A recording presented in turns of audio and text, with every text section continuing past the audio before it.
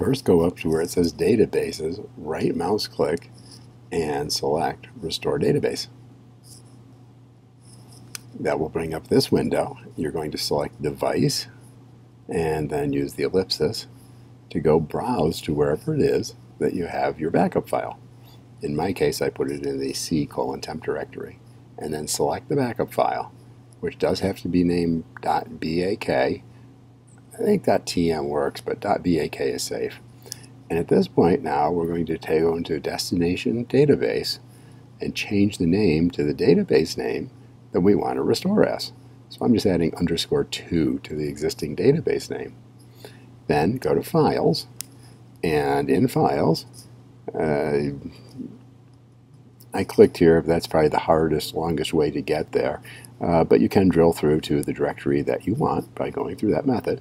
Or just take and expand out the window and then expand out the column. And now you can go, and the first thing you want to do is change the database file name and log name. Generally, I name it exactly the same as the database, so I just am adding the _2 to both of the existing names. And that way, if you put the files in the same directory as the existing database, there'll be no collisions. Then I'm going to change this whole thing and just put this database right into C:temp. And again, you would change it to be whatever appropriate for your server. Main thing being, make sure you're going to a drive that has sufficient space.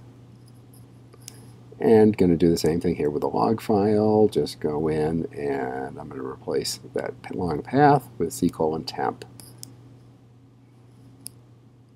And obviously backslash and then the file name. And then options, I like to be a little paranoid and click this overwrite option with replace. Not really necessary, but if you were restoring over a database, that would do the job. And always make sure you have restore with recovery, which is the default. Hit OK, and your restore is done. And now if we go and look, you can see, let me collapse this original A to Z. You can see we have A to Z and the new A to Z2 database that we just created from the backup.